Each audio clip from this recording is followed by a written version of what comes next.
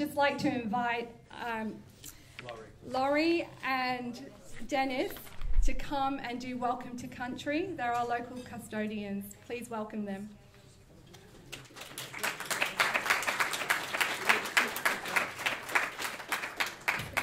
Good evening, everybody. I'd like to welcome you to the land of my ancestors. Dennis and I are two custodians of this land. We are of the, I suppose you'd say, the Guringai language group. And our language group goes right through to almost Newcastle. So that encompasses a lot of clans. And the clans that it encompasses are called the Wanangini Nation. So it can get a bit complicated. You've got a Wabikal up Newcastle, then you've got Guringai, Garigal, you've got Walkaloa, you've got Darug out west, but Darug has a lot of sub-clans in it as well, even like places like Turramurra. Turramurra is the Turramedical people. There's a lot of Sydney suburbs like that named out. Oh, you're kidding.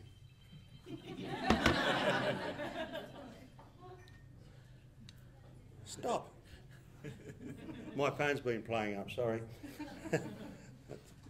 Yeah, anyway, so on behalf of my ancestors, I welcome into this country. I pay my respects to my ancestors for looking after it so well.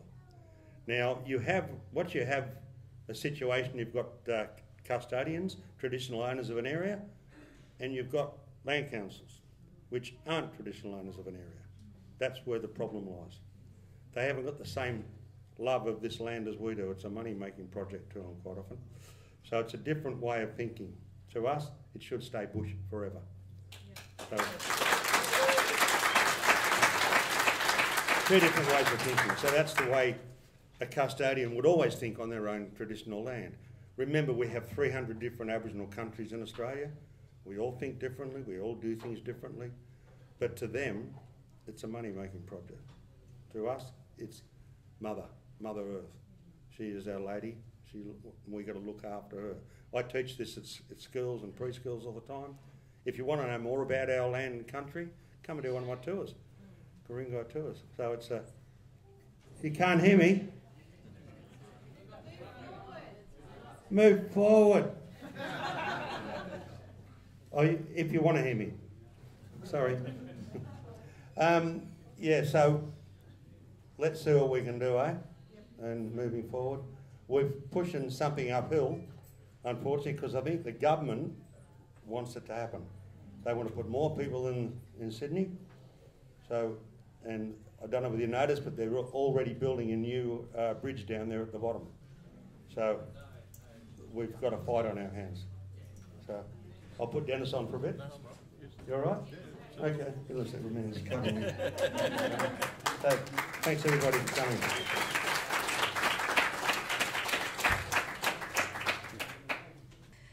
We are very fortunate to have a wonderful panel tonight who have given their time to us. I am part of the Northern Beaches Bushland Guardians, and I'd like the Guardians to stand up that are in the room. Deb, Sarah, Pam, Kristyn, Connie. I'd like to thank everybody that signed our petition, and we got it to Parliament New South Wales about 2 months ago, which MP Michael Regan presented to us along with Rory, Matt Cross and James Griffin. We really appreciate the community effort. We got 12,400. Yep, and it was an epic, thank you so much for stopping and talking to us to save this land. We've got a fight on our hands community. A lot of people, when we're at the markets, think the fight is over and it's all good and the land's going to stay, but we have 225 hectares of bushland. That is the size of 45 soccer fields that we need to save and we need to fight for, because it will change Belrose, Narrabeen, Pittwater and French's Forest forever. And I'm so glad that you guys have come tonight and turned up, because it takes a community to speak up. I'd like to welcome our panel to come up tonight. I'm going to welcome, if you can save the applause for when they've seated. I will ask the panel when they're speaking if they could stand up so the audience at the back will probably hear more what you're saying, so it's a bit hard when you're at the back to see you, so it'd be great if you could just stand. And I really, really appreciate you coming tonight out of your busy lives. So I'd like to introduce our Mayor, Sue Heins.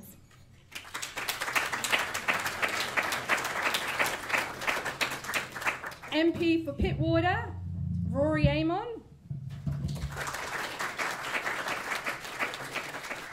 MP for Wakehurst, Michael Regan.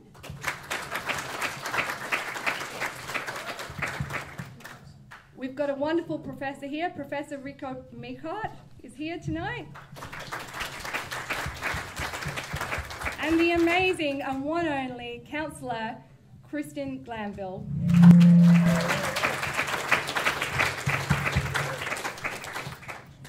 So I'm going to start by asking you all to just introduce yourselves individually rather than me introduce them. And so if Sue, you can start.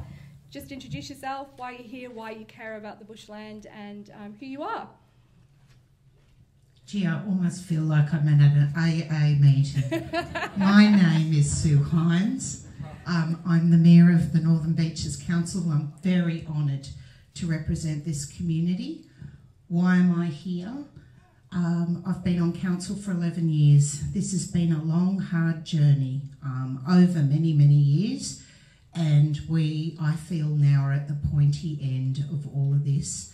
And I do believe that this is just such a travesty that's about to happen. And this is our last chance to make your thoughts and feelings known.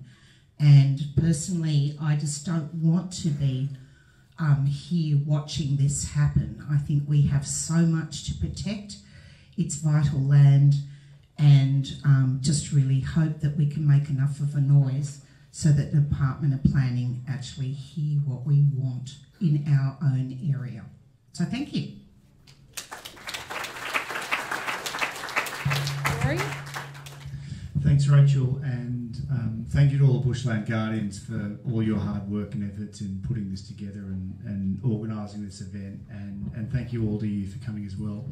I'm Rory Amon and I'm the member for Pittwater. Pittwater covers from postcodes 2101 up to 2108 and also 2084. So that's basically all of from Narrabeen to Palm Beach and then including Terry Hills and Duffy's Forest. And one of the reasons, and like Sue, I've been on council but no longer anymore, one of the reasons why I'm so passionate about stopping this proposal is I grew up in the forest area. I grew up in Davidson, I grew up in Belrose, I grew up in French's Forest, and so I've known this area all my life.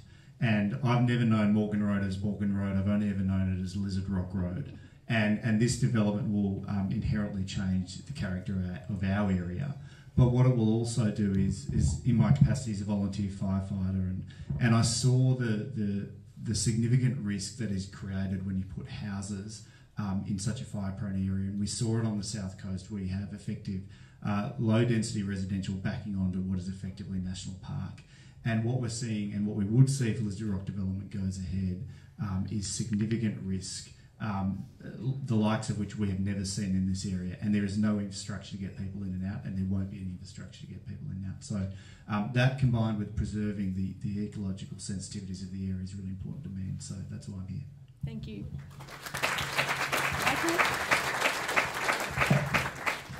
Good evening, everybody, and thank you, Bushland Guardians, for putting this on. It's a big deal, and thank you all for hearing the call and coming here and rallying with us to do this. Quite simply, since 2008, when I was the mayor, and we fought and started that fight back then, Connie Harris and I, when we were on council together, did a lot on this subject, and we worked with the then Minister for Planning, Rob Stokes, at a particular point where we thought we'd got it to declaring it an Aboriginal National Park. And unfortunately, the Land Council had different ideas, it changed its mind, changed its leadership, and now we're going down the path, and the previous government put us in the position we're in by moving it forward. So that's why I'm here, is to stop that from happening, like you're all here to stop that from happening. We do not do these developments anymore. We do not take our pristine bushland full stop. We do infill development. We work with we work with our council, we work with our community, we look at where we're going to put our housing for the future, and we do that around the infrastructure. And that's what I've always worked on, those basic planning principles. We do not do land clearing anymore and put houses, not here and not ever, and we shouldn't be doing that. So we need to stop it, and this is our last throw of the dice.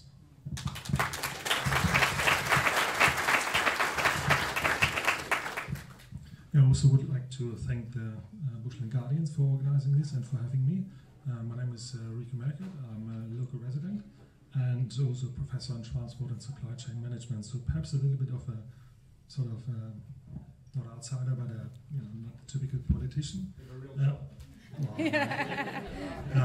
But I'm the smart one. But I'm sort of in my role as a professor in transport and supply chain management at the University of Sydney. I'm involved in leading very large international projects that try and help industry to decarbonize their supply chains in particular. And so we spent a huge amount of money, like millions of dollars, to help those companies to reduce the carbon footprint by, say, 1% or so, right? Because climate change is real, it's really urgent that we do have action there. And so we have lots and lots of projects that try and help to stop climate change from happening and to help decarbonize industry.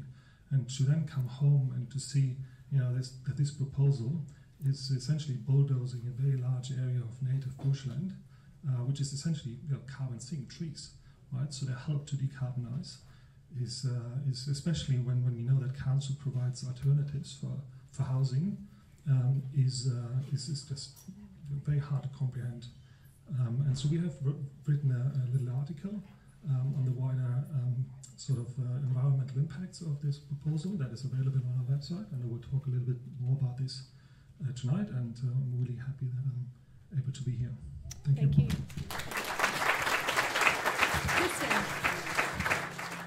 Hi, I'm Kristyn Glanville. I'm one of the councillors on Northern Beaches Council, and I promise this isn't just a politician whitewash. I promise I have at least some useful skills because I'm an environment and planning lawyer, so my day job is looking at development applications, reading planning proposals, and taking pot shots at things. So it's a skill set that will hopefully equip us to define the problems with this proposal. And there's many, and we will be talking about them throughout the evening. But what I come down to is, once you clear bushland like this, it's gone forever. You can't get it back. And one of the other bushland guardians said to me, "Kristyn, why are you doing this? You've got almost full-time job, 2 full-time jobs almost, and a baby. Why are you doing this?" And it's speaking for those who can't speak. The wildlife that lives at Lizard Rock, the future generations. My son can't talk yet, but perhaps when he's big enough to, and in future generations, they will say, why didn't you save places like Lizard Rock from development? Because, once you clear that habitat, you lose those species. They lose that area where they can have a viable breeding population. You can't just sit back and let that happen. So we've got a fight on our hands. Our planning system is designed to approve things. I did some back-of-the-envelope calculations about how many planning proposals get up, and to full disclosure, I don't like our odds if you go off the percentage of planning proposals for rezoning applications that get up. Most of them do. So now is a time to not sit on your hands, if this is something that you feel really passionately about. We've got one kind of last final shot to stop the rezoning happening before it's too late. And then if it's approved, you then start the process of, then there's DA applications, and anyone who's objected to a DA knows that when you get to that stage, it's damn near impossible. So we need to fight on, and I look forward to fighting with all of you to save this bushland for the animals and future generations.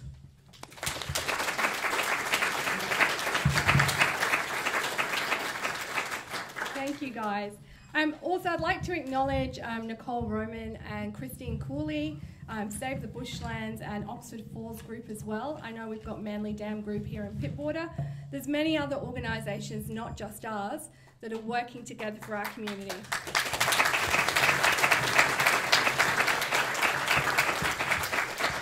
We are a non-partisan group, and it's great to have Sue here and Janine here, who ran in the last election, and we welcome everybody to work together and solve this issue.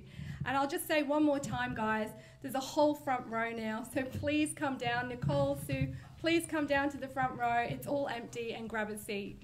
Thanks. And we'll lead the way. All right, I'm going to start with Sue. Sue, what does it mean to protect this land? You've got 2 minutes to answer each question, guys, and Pam is our timer. Okay. To protect this land, I think this has now become a very personal thing. As I've learnt more and more across the Northern Beaches and watching the environment, and certainly for some of you in this room that I know hold the environment close and dear to your heart, the reality of it is we all live here for the environment. The reason we've chosen here is because this place is unique, it's beautiful. You have such a range of incredible natural, beautiful parts of the environment that everybody loves, whether it's the beach, the waterways, whether it's the wildlife, whether it's the birds, whether it's the unique trees that we have and the ecosystems that live beneath and underneath them. And due to council, I've actually had to learn quite a few things along the way, and all it does is make you appreciate even more deeply how unique this place actually is. To know that this is going to be demolished, I just find very difficult to comprehend and absolutely mind-blowingly bad in every single sense of the word. It's personal. This is becoming very, very personal. I also have found in the past that I just find the whole thing quite ironic that at one moment we're told the land is so incredibly sacred that we can't have bike riders bicycling through it, and that the next moment it's okay for development. That to me just doesn't make any sense, and I find that extremely personal as well. Thank you, Sue. Rory, do you think Lizard Rock means in terms of precedent for all other sites on the Northern Beaches? Is Ralston Avenue the next cab off the rank? Yes, it would be. And not only that, but you have the Belrose TAFE site, which is just across the road. You've got Ralston Avenue. You've got all sorts of other Crown Land parcels throughout the Northern Beaches that this would set a precedent for. So if you say it's okay to level the Lizard Rock site, then why wouldn't it be okay to level all those other sites? So you're right, it's not just about Lizard Rock, albeit that's the battle before us now, but it's about so much more in terms of all the matters Sue referred to, no doubt Michael and Rico and Kristyn will refer to. So yes, this will set a precedent, which is why we need to do everything we can to stop it, which no doubt as the evening progresses we'll talk about things we can do to help prevent it. Thank you. I'm going to love timing with the bell, because if you've ever been to council, right, they count you down, so game on. I've got my bell ringers. Michael, Lizard Rock is situated in your electorate. What do you think the community has had such a strong negative reaction to? Why do you think the community has had such a strong negative reaction to this proposal? I think Sue sums it up the best when she says it's personal. And for those of us who live here and have grown up here, or visited here, etc., and Rory spoke as well about growing up here, it is personal. We live here, we work hard to live here, and it's our playground. It's the nature, it's the bush, it's the beach. It's why this is the lifestyle. And as I said, we all know that I've got a lot of hammerings in my 15 years as a mayor and on council when we've talked housing plans and we've said we're going to do it this way and here and there because this is a better way of doing it, and it's around infrastructure and the like. This is not, and those who've talked to me personally have even mentioned, and Rory touched on it, is the 94 fires. You know, that was where the ring of fire around Sydney, and people still have vivid memories of standing on Morgan Road watching that fire come over, and that is an absolute what scares a lot of people, and who've got long memories, and those who are still working and volunteering in the Rural Fire Service know how bad it is, and those Ember attacks would be. So there is no escaping. Morgan Road's only a small 2-lane road, and even with additional lanes and things like that, it would still be, because 400 homes will not be 400 homes after complying development and other state government things come in. It becomes 600 homes, it becomes 700 homes, it becomes granny flats, and etc., etc. And you try and get all that then out, and when there's a fire, there's what, another 500-600 cars plus on the road. It ain't going to work. Thank you.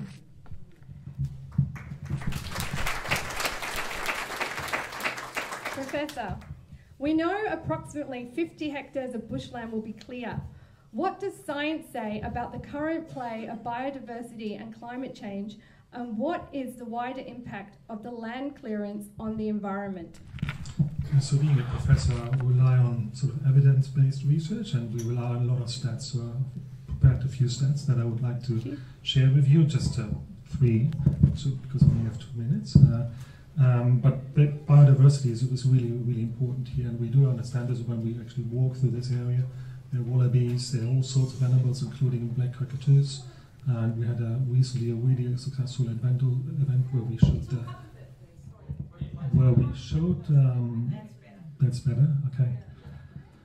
So I said biodiversity is really important here. So there's a lot of endangered animals in this area, and including the black cockatoos. We had recently a really successful event where we showed this film about the crisis of the black cockatoos, and obviously that affects us as well.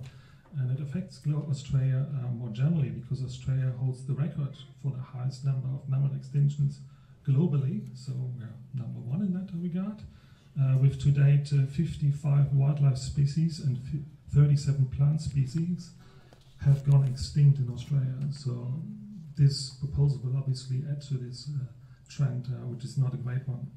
But beyond that, and perhaps more importantly, some colleagues of mine, as a team that is based in Germany, Denmark and Sweden, they have recently published a paper in which they have frighteningly shown that Earth is beyond 6 of 9 planetary boundaries, suggesting that Earth is now well outside of the safe operating space for humanity in terms of climate change in particular.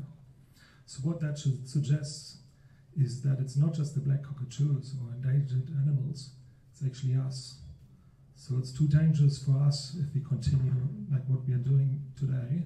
And another statistic that adds to this is that Australians are the highest carbon emitters per person.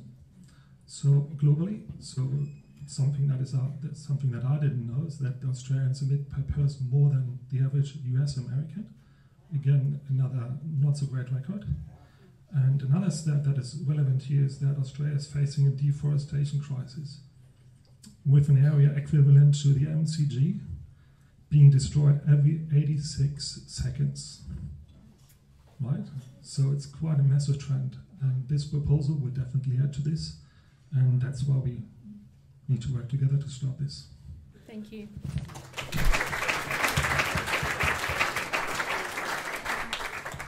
Kristyn's not only a counsellor, she's also a lawyer, so I'm going to ask her this. And thank you to all those that submitted questions as well, we really appreciate it. The planning proposal proposes a dwelling cap of 450 dwellings, R2 residential zoning, and DCP planning controls to limit development and retain about 20 hectares of bushland and trees. As a planning lawyer, how enforceable is this though? Yeah, look, my personal and professional view is what we've been put forward is something that has been put a very shiny bow around it. There's a lot of very pretty controls in the draft DCP. There's a lot of things that are said in the planning proposal around, for example, having restrictions on title to stop further development taking place. The difficulty is that the way that they're proposing to protect the bushland and limit development is really weak. So for a start, if you want to have an area where your primary goal is to conserve its ecological character, then the best way to do that is to apply a conservation zoning. So making it either a C3 or C4 zone. The benefit of that is that it removes the option for landowners to have a CDC, which means that they can't do development via private certifier. They have to get a DA. And so by proposing to make it R2, what they're essentially saying is that down the track, future landowners can keep that door open to continue doing more development on their land via CDC. The other issue with the way that they've proposed to put restrictions on title is that planning law doesn't recognise that as a barrier to approving more development on a site. It's standard in an LEP that if there's a restriction on title, a consent authority, so a future council or the Land and Environment Court, can approve something anyway, notwithstanding that restriction on title. And really what the way that they've proposed pushes all of the impetus onto council to then have to police what's in a restriction on title. They put the impetus on council to have to police, you know, if certifiers are doing the right thing in the area. So I agree with Michael Regan's comment that really when they say 450 houses, I don't think that's a realistic number with what we're going to end up with. And that is as much acknowledged in the planning proposal itself, where it talks about granny flats as being part of the housing diversity that would be created at this site. So I think that it's very well acknowledged that we would have more than 450 houses. As for the DCP controls, they are very easily overridden. They're basically a starting point, but you know, if someone is going via CDC, it doesn't matter what is in the DCP control really. They can do whatever they like in terms of building a granny flat or building to the CDC codes, which don't respect things like ecological values. So look, if you were serious about doing a development there that protected conservation, you know, they would be asking for a conservation zoning. They would be asking for a heritage conservation area to be applied that gave, you know, legislated protection to the heritage items there and the environmental heritage. That's not what's being asked for. What they're asking for is basically the most lucrative type and weakest type of zoning with a bit of good marketing built around it. So it just doesn't meet the goals of what I think the community expects in terms of being really serious about conserving our existing natural environment. Thank you.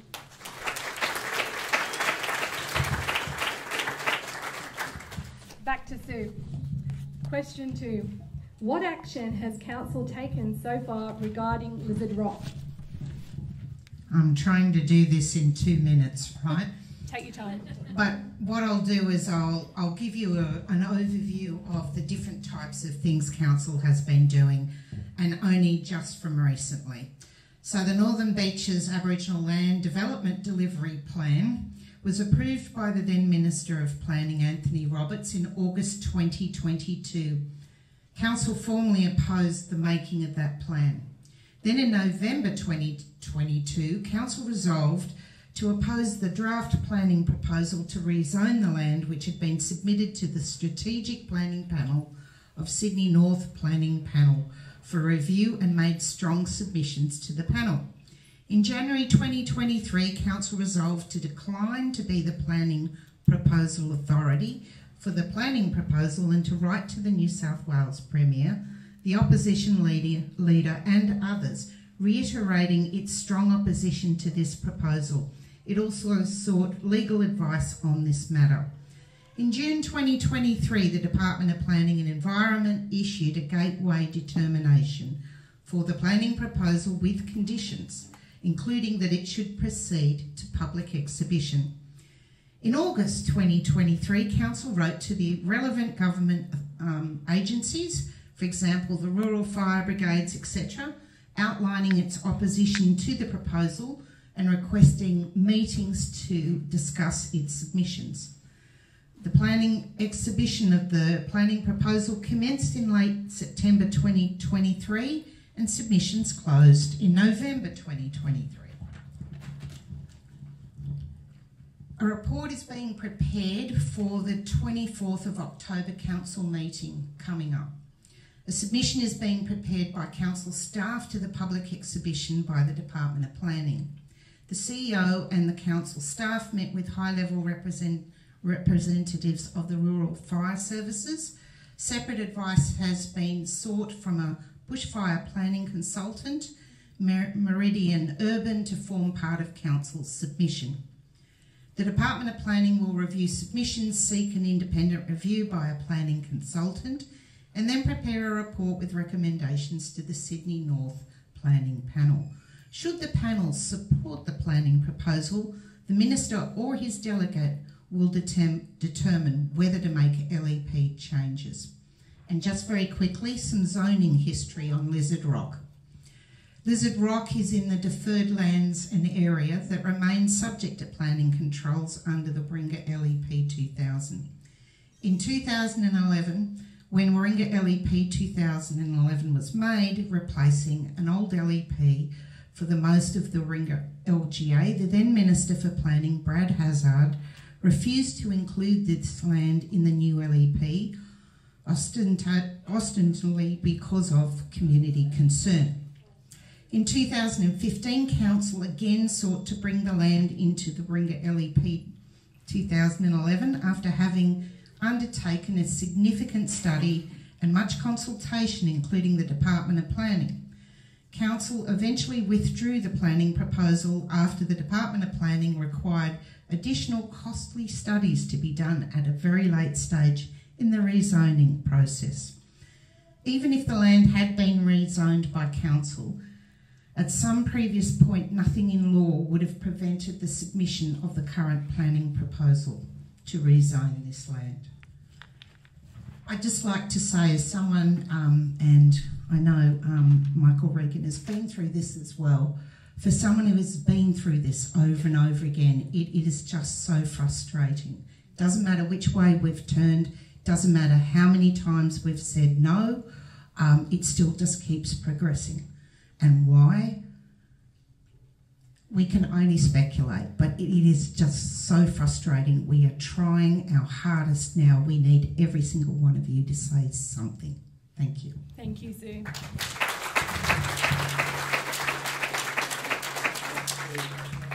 Rory, what does it mean for Davidson and Pittwater in particular? Thanks, Rachel. Can I, and I must apologise on behalf of Matt Cross, who's the member for Davidson, who can't be here. His wife's undergone some surgery today, so he's taking care of her. But can I get an indication of, in terms of where we all live in this room and how many people live in the Davidson electorate? And how many live in Wakehurst and Pittwater? So it looks like it's about Davidson and Pittwater are kind of similar, and I think Wakehurst has a few more. So look, what this does for Davidson and Pittwater is, in the Davidson area, it significantly increases risk of bushfire in terms of the risk it will pose if you put potentially 1,500 residents in this area. That's a lot of cars trying to get out if there's a bushfire. And what that means is that everyone else in the surrounding areas who might be trying to get out of that area is put at risk. What it means for the Pittwater area is you'll have significant more runoff through that catchment, which will go down into floodplains down in North Narrabeen and associated Warrawood and related areas, because when you have hard surfaces, you have runoff and more of it, and so that will increase risk of flooding down in the Pittwater area in those catchments, and will increase risk of fire as well for the residents in that direct surrounds. But more broadly, it's the environmental impact of removing significant ecologically sensitive land and biodiversity, be it flora or fauna from that area. That is a risk that we simply cannot undo. It is once it's gone, and we've lost it. There are plants and there's vegetation which has been there for hundreds, if not thousands of years, and once you get rid of it, you don't get it back.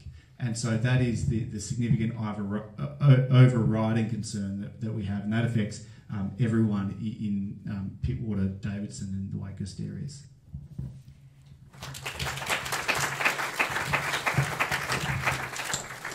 Michael, does the proposal address affordable housing needs on the Northern Beaches? Do you want to take this one, Kristyn? You have a very strong view on this. No, it doesn't. Well, now I've been given open session from Michael. I mean, look, there's going to be a small percentage that will be held back as affordable housing, but it's very unclear what the model for that would be. Normally, where council was rezoning something, you would expect 10 or even with French's Forest 15% to be held back as affordable housing, and we would require that to be in perpetuity, and it would be managed by a social housing or a community housing provider. We don't have that much detail from the proponent about how they're going to do affordable housing. It seems at the moment that the proponent will just keep some of the housing as affordable housing for 15 years, which it helps one generation, but to really have good, affordable and social housing, you actually have to have a multi-generational approach to lifting people out of socioeconomic distress. The other thing is that I think there's a lot of half-truths contained in the planning proposal in terms of they say things like this will promote housing diversity and supply, but it's not really creating the supply of the type of housing that we're short on in the Northern Beaches. We're short on housing for downsizers. We're short on housing that's affordable for first home buyers. We're short on housing that's affordable for key workers like teachers and police officers.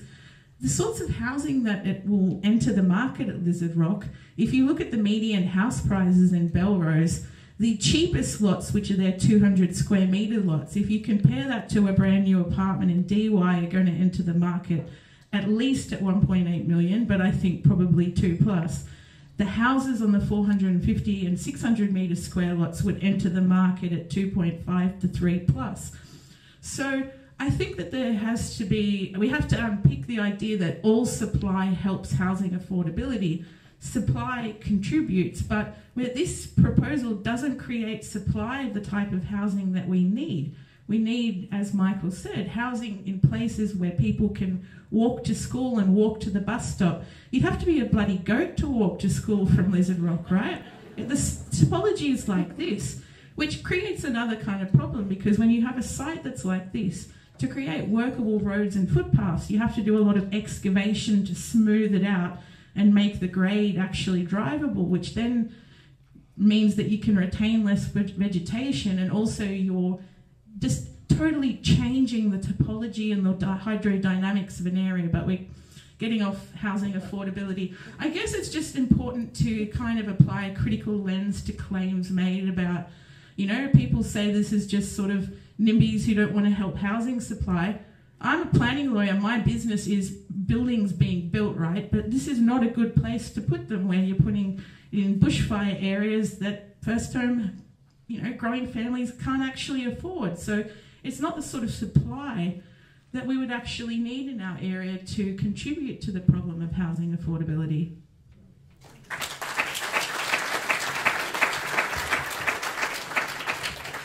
And there's a classic example that women have the answers. If you need the right answer, I just have more reasons. Professor, why does this proposal have the potential to have a much bigger impact on the environment than bulldozing in its first stage more than 45 football fields? Yeah, obviously that figure with the 55 football fields? 45. 45. I think it's a lot more than that. And we have to remind ourselves that whilst this first stage of the proposal is really devastating for biodiversity, for climate change, the proposal is much wider than that. So we are talking about 6 sites, and so in total it's 227 hectares, which is a massive area, right? So that's, can't even imagine how large it is, but it's many, many more football fields. And so the research that we have done has shown that just for the small part of Lizard Rock, the entire community of Belrose would have to give up their cars for more than a year. You guys wouldn't be able to eat beef for many years just to offset that impact. But then again, I think the important thing here is that this will send a signal to other communities, and this will be seen as a precedent. And if you look at what's currently happening in Kararyong and that development up there, it's at the Central Coast, I think that sort of indicates what impact this could have, because that is currently also in discussion. It's very similar. There are black cockatoos there, there's biodiversity, there's also sacred sites. And what's happening is that the Darkinjung local Aboriginal Land Council, which is also governed by the New South Wales Aboriginal Land Council, they're trying to develop the land over there as well.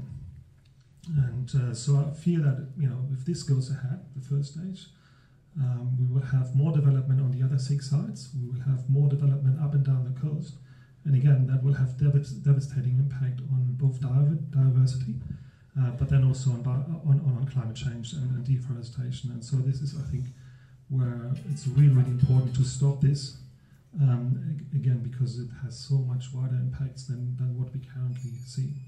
Thank you.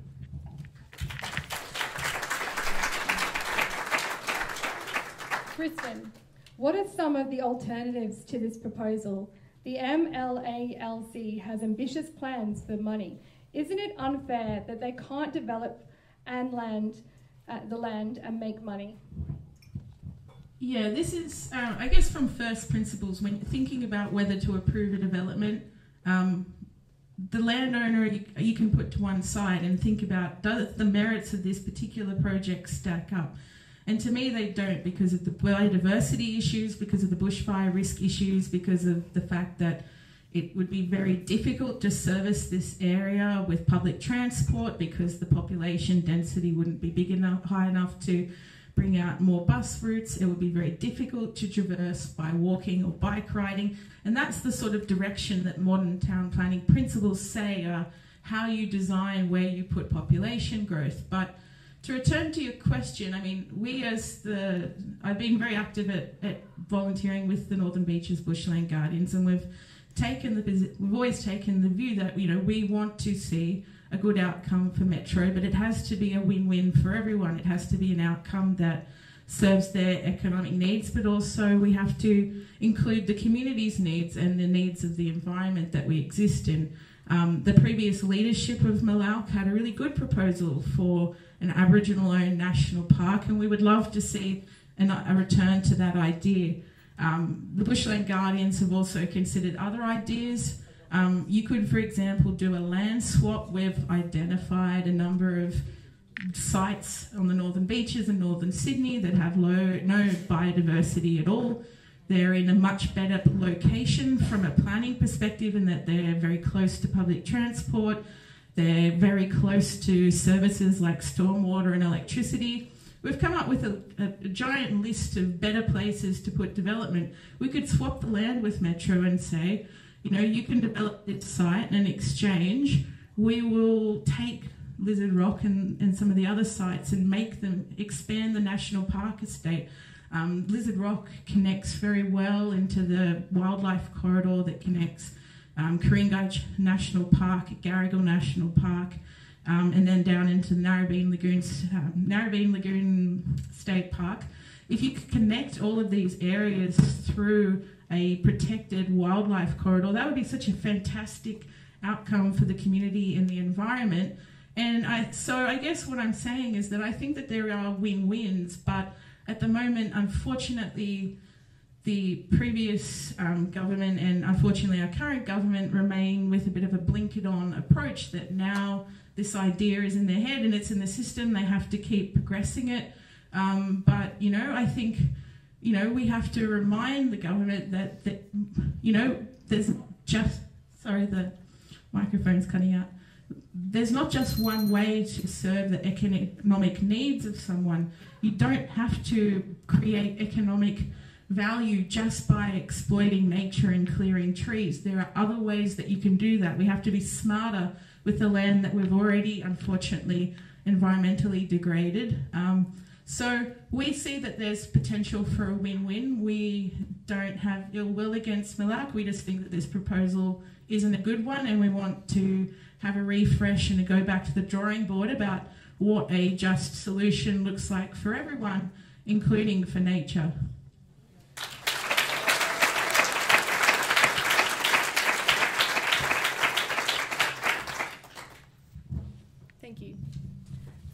back to you.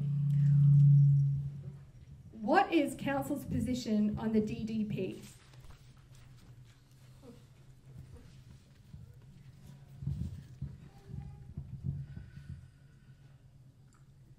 I don't really know anymore, and I'm just being very honest now, what to say, because we just want to protect what has always been told to all of us, that this is incredibly precious, and suddenly it's not.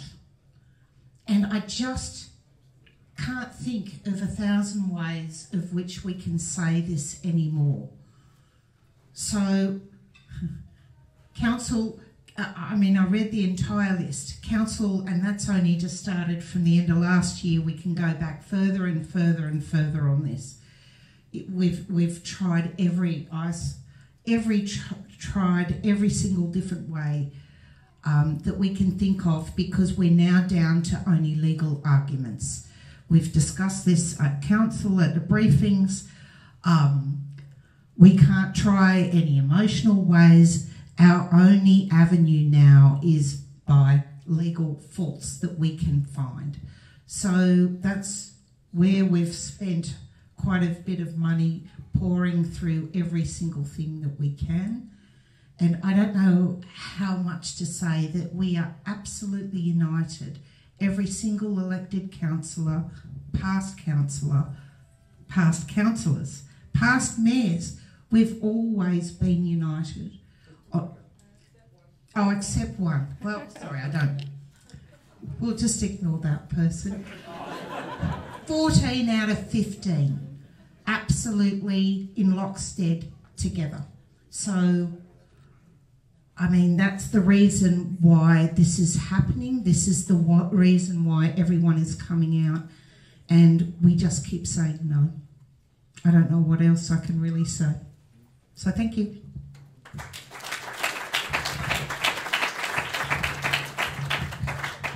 Rory, as a firefighter, you are very familiar with bushfire risks on the northern beaches. How does the proposal plan to deal with this risk, and how is the plan adequate? Well, it's not adequate.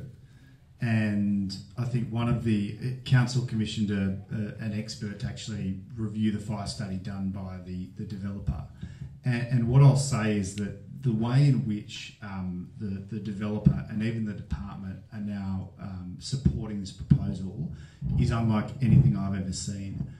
On the Department of Planning website, they provide a link to the proponents' propaganda website promoting their own development. On no development ever, on any government website, have I ever seen links provided to the material of the developer promoting their own development proposal. It's absolutely absurd. And when you look at the council fire report, it says the risk is significant. The risk cannot be mitigated. The developer's own report relies upon the safety being dependent upon a new slip road, which would be built onto Forest Way and in and around the area. Now, I can tell you this, there's going to be absolutely no money from the developer to build that. There's going to be no adequate developer contributions to ensure that infrastructure can be put in place. And we saw that when council was given the Ingleside development.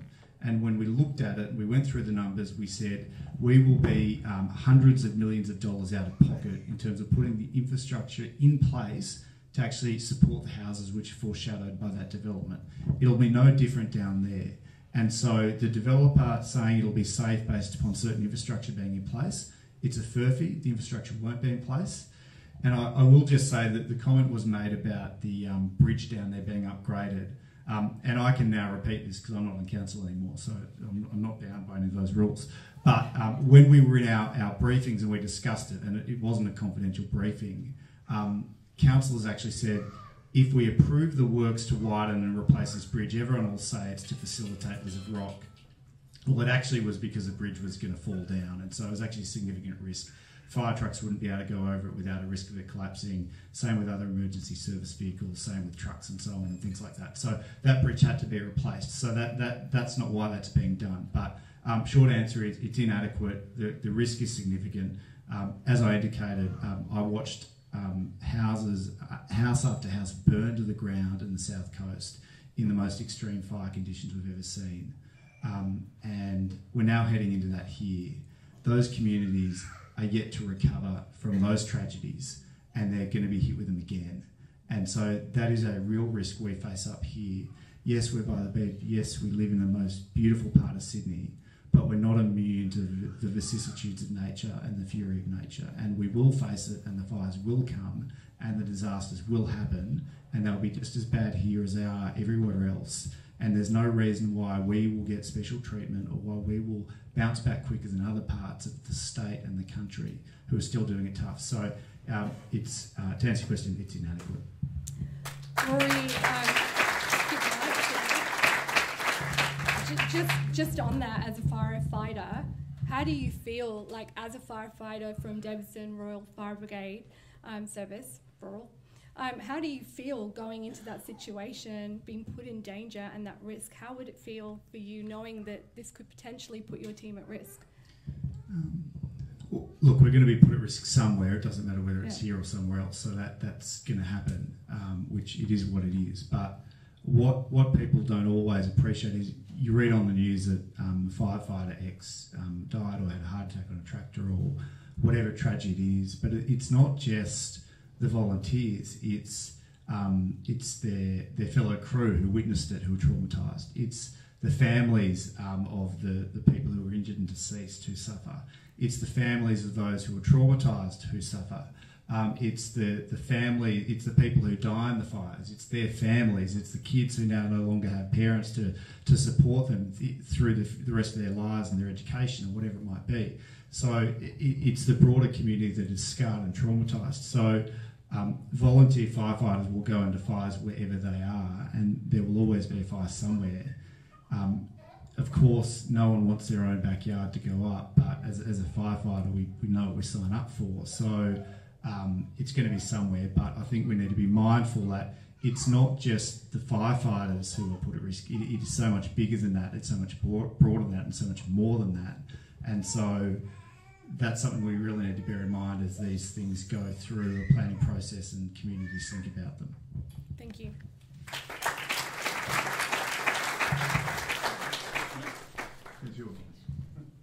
You forgot to say it's preventable.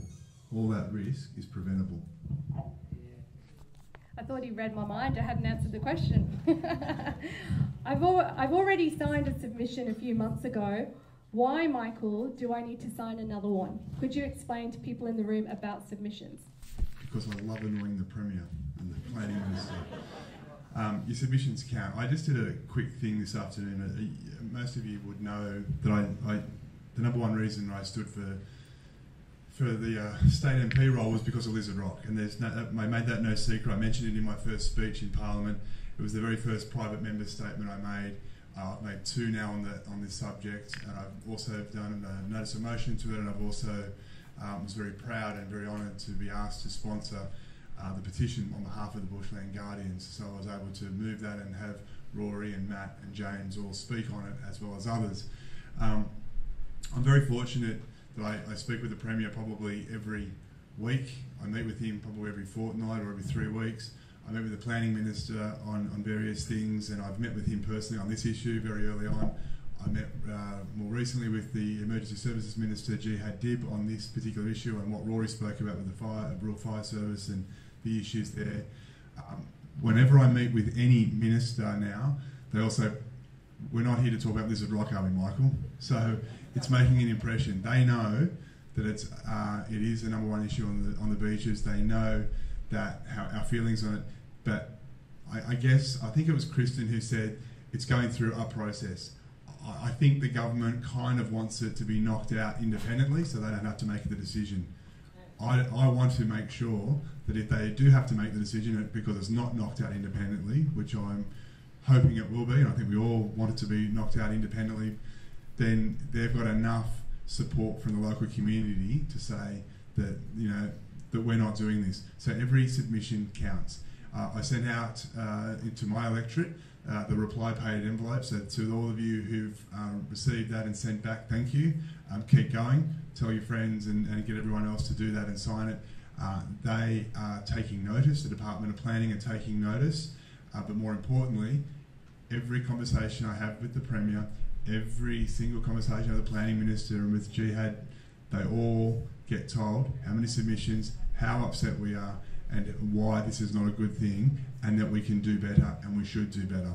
Now, the language from the Premier at least, and from the Planning Minister, and I think Rory would agree, is that they're talking about infill development, they're talking about where infrastructure is, train stations, metro stations. We don't have that. We're lucky also that this falls out of the housing targets. This is over and above any housing targets that have been set for the Northern Beaches. So there's lots of reasons for them, but we need to give them that one fine reason, not in the public interest, and significant community opposition, so it makes it hard for them to ignore. Because we're not being ignored, but we just want to make sure if it's not knocked out independently, they've got enough strength in numbers, and your submissions, every single one counts. Michael, one more question. Could you explain, though, why a second submission? Because some people have already done a first one. The second submission. Why a second submission? It's because I think, and again, Kristyn might have explained this, it starts again. The process has started again. It's gone to the next stage. So it's like a brand new process, and they just ignore everything that was before. It's really simple. Thank you. Welcome to the New South Wales planning system.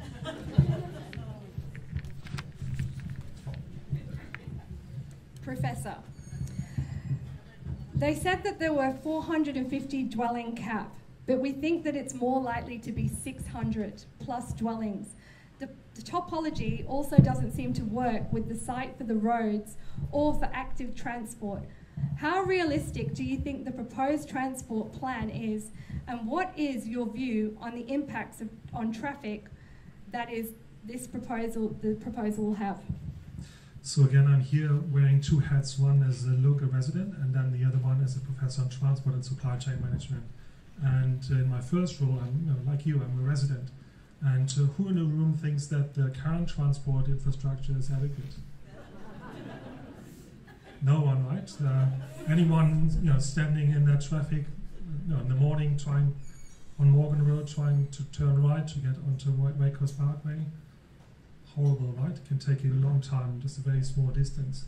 I choose to take public transport into work, into the city every day, and it's an absolute pain. Sorry, but I feel that, yeah. So I think it's absolute adequate as it is, right? And to have additional houses or residents, although I would always welcome additional residents, will make the situation worse, right? So that's a no-brainer.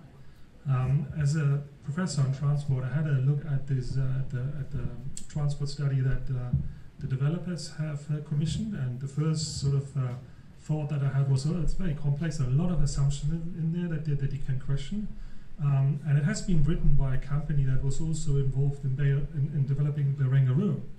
So that points to me to money being spent. And you, Rory, mentioned that the developers put marketing plans on their website and everything. So there's big money being spent already. And I think that is the answer to a question that was asked earlier. Why is it progressing? It's all about money, in my view. That might be wrong. Again, as a resident, so the CEO of the Metropolitan Land Council said it himself, as we hear. So it's about money, right? And in terms of the transport assumptions, there's lots of things that we could discuss, but I have only a short amount of time. But topography, to assume active transport there, I don't think that is quite correct. What has been written there, and again, like so many things that are questionable. Obviously, I'm not pitching here to do another one, which we would be happy to do, especially when there's big money being spent at the receiving end. No, but I think we would come to very different outcomes. And as I said at the beginning of those 2 minutes, I think the current infrastructure is not adequate, and it will not be in place for when this is a development is finished. And more to this. Obviously, I'm not talking about when the houses are in place, but during the construction phase, this is another issue, right? So all the construction traffic that road will become essentially a one-way sort of road, very dangerous. And so just that construction traffic alone should be reason enough to reject the proposal. Thank you.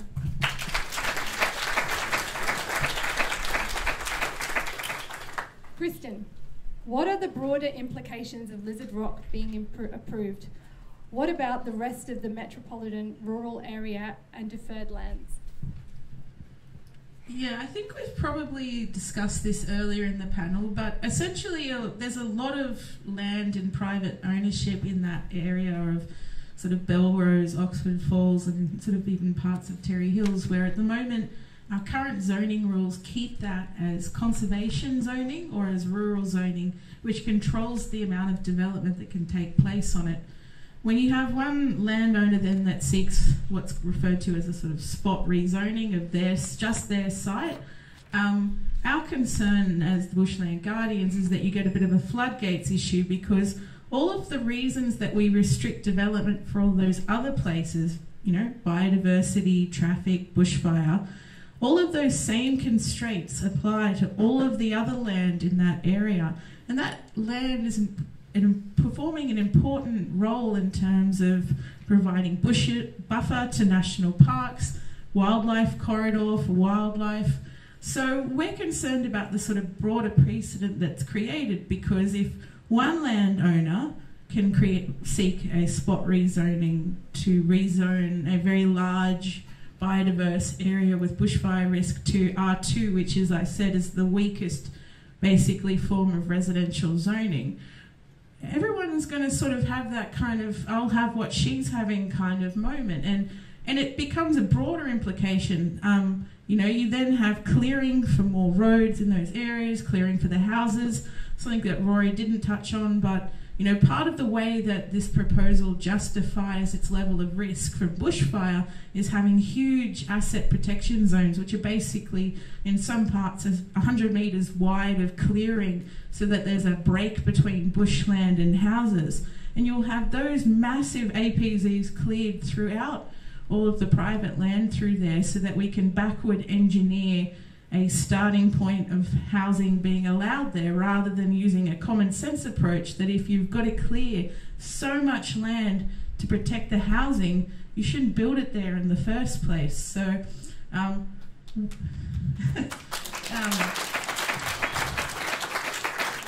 so I think that this is, you know, as has been alluded to, the planning process in this state is, I don't think it's intentionally designed to exhaust people, but that's how it operates. You know, at every step you feel like you've got to put the jack in the box back in the box. You know, you have to keep writing submissions, keep signing petitions. You're not sure whether you've signed it or submitted it before, but you have to keep going. And then there's no institutional memory. It's like our planning department has dementia, and so it forgets that it got any submissions about Lizard Rock back when we were talking about the DDP and said all the same bloody stuff about bushfire and precedents, and we said it all then, and now we've got to say it all again, because otherwise, you know, they'll gleefully write an assessment report, well, we only had 200 submissions, so clearly, you know, the community doesn't care anymore. Even though the community is just totally exhausted from having written, I think in the last DDP consultation there was about, I'm going to say about 1,500 submissions that the community wrote. So look, if there's one thing that me and Rachel are very good at, it's being annoying. And so we've got a goal of 3,000 submissions, and we're going to keep being annoying to the department. Maybe it won't work, but at least we'll have annoyed them. Thank you. Thanks, guys.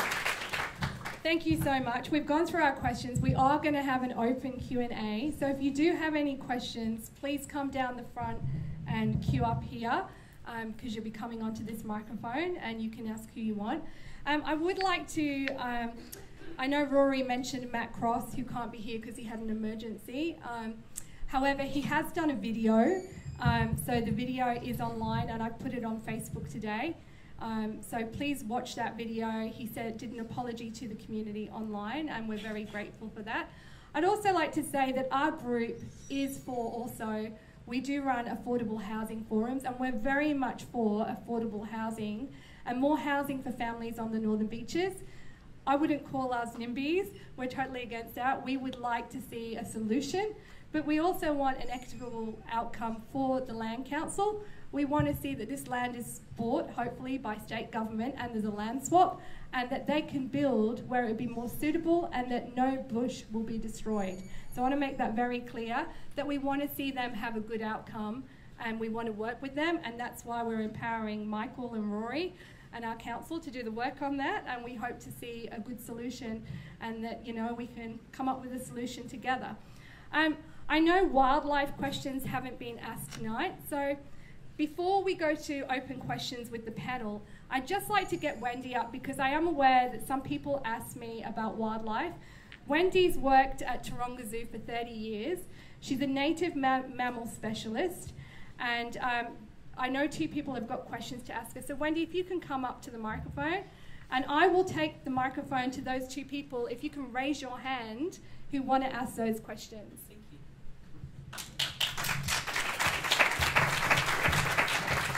Thank you, Rachel. Just while we're waiting, so I actually am from the Hunter Valley, but I did grow up in the area, so I'm definitely not a NIMBY. But as I said, grew up in the area, and this sandstone country is in my bones. It's just so, so precious, and I'm very, very passionate about. Is that better? Okay. And I'm also probably not the most qualified person to speak on this issue, but as the Mayor said, I was tapped on the shoulder, I was here, I'm so passionate about this, so I've put my hand up. So forgive me if I can't address absolutely every issue. I will do my best. And we have a question. My question is, how would this affect the local wildlife population in the area? Well, it would be absolutely devastating. So there are, I've taken this from the ecologist report that I've had a quick look through, and also Bionet and iNaturalist records. There are about 46 threatened species that would be impacted in different ways. There are 7 threatened species that are recorded or known to actually live on site. So they include the eastern pygmy possum, the Rosenberg's goanna, what else is there? Glossy black cockatoos, powerful owls, large-eared pied bat, there's quite a few bat species. I might pause and just recognise the eastern pygmy possums. I know there are some other wildlife people in the room. Has anyone actually seen an eastern pygmy possum before? They are just the most amazing little creatures, and I think a great flagship species for lizard rock, because they're so tiny and nocturnal, and they can live right on our doorstep and we don't even realise that they're there. But they are in themselves just so incredibly precious. If you disturb them in their nest box and they're in torpor, they will roll out in a little ball into your hands, a little roly-poly ball with their tails all curled up, and with their little ears over their eyes. They are just the most magic creatures. But they are also, of course, really important. All species have an ecosystem service, and they are incredibly important as pollinators, among other things.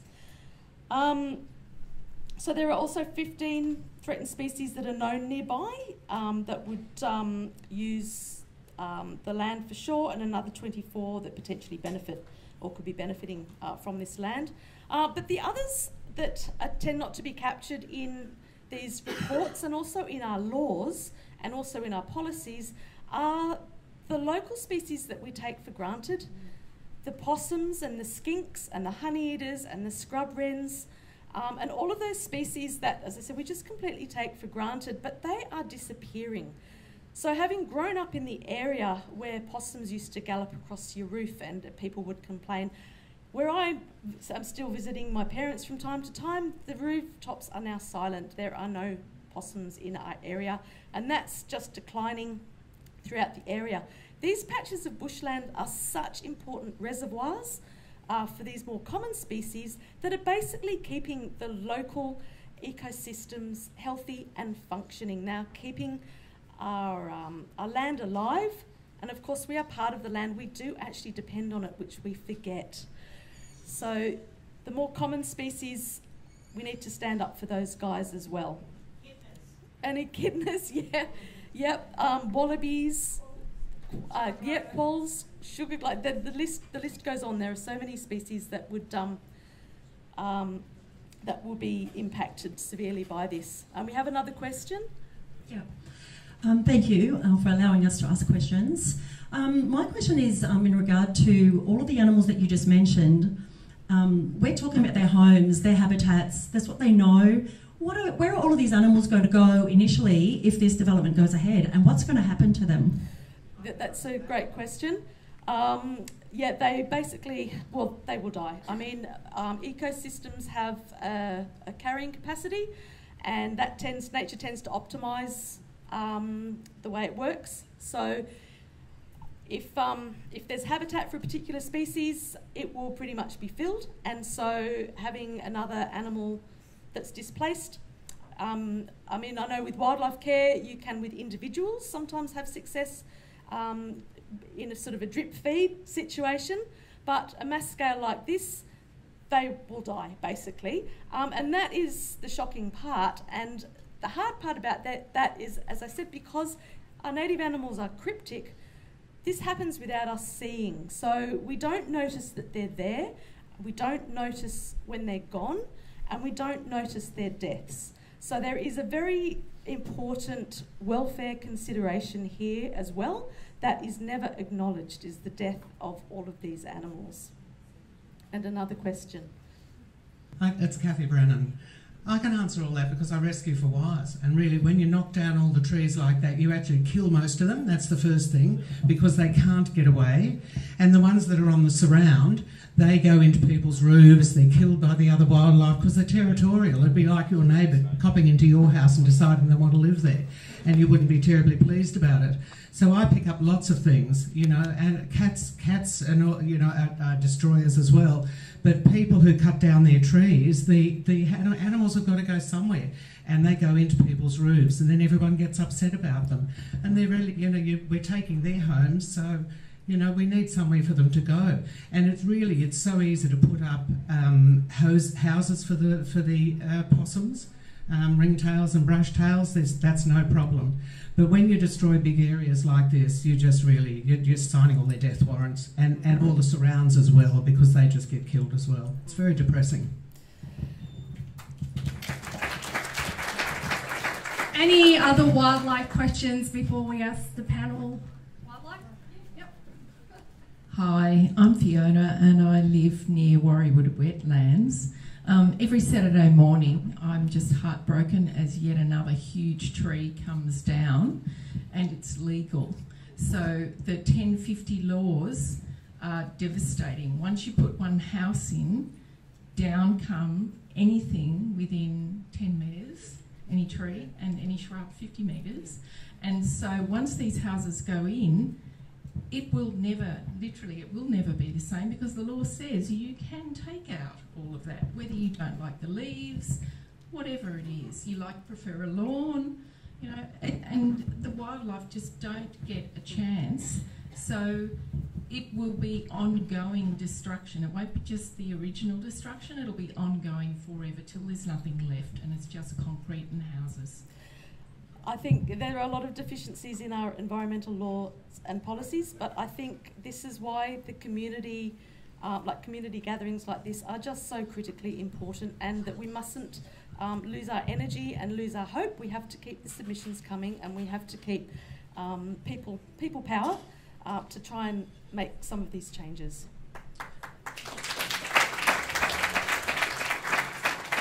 Martin Anderson. The other thing that hasn't really been touched here is fragmentation of habitat. So looking at the map, it's a big sort of east-west development. And so you're going to get habitat south of that is no longer connected. What's the effect there in terms of size of habitat for various species? Are we going to reach critical sizes where things like wallabies or echidnas won't have enough habitat? Absolutely, and I know it's an educated audience here, but urban edge effects impact on the smaller fragments, and I know that this development makes sort of a token offering of some areas that will be conserved, but those smaller patches will be almost entirely impacted by urban edge effects, which will then degrade those, plus the fragmentation of the landscape, of course.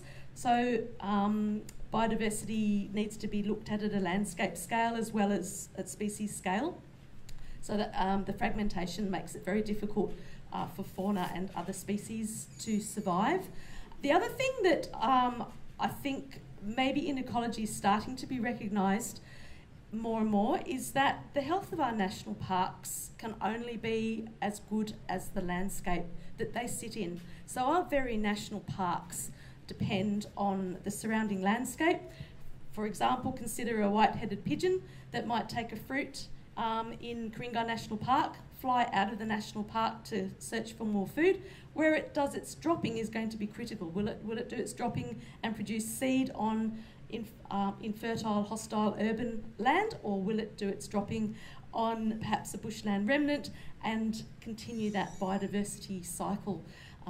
So, I mean, just these patches of bushland are so incredibly important, and I think we are really at that important tipping point. Will our children know what a dawn chorus is? Will they be able to turn over a leaf and see a different type of insect? We're at that tipping point right now. This fight is just so incredibly important for our wildlife and for everyone, future generations. Thank you. Thank you, Wendy. Thank you, Wendy. We've got 20 minutes, guys, to do a quick 2-minute each response to your questions. If you can come up and queue here, I will remember you at the back and come to you. If you can come up, I'm going to give these guys the microphone. So if you can tell me who you'd like to address the question to, that would be fantastic. Oh, good evening, Councillors. You go right up to the mic, sorry. Good evening, Councillors. Good to see a lot of people here this evening. Ben Walker, I'm a local town planner. I've worked in government, I've worked in private development. I don't work with developers that cheap seat anymore. I try and stay neutral and look for a reasonable outcome. What I like to point out is a few holes in this submission from the applicant. There's no biodiversity certification. There's tens of thousands of houses being built in Western Sydney. They're all subject to what's called biodiversity certification, where the land has been approved for clearing, subject to DA approval. No such certification exists here, and probably never will.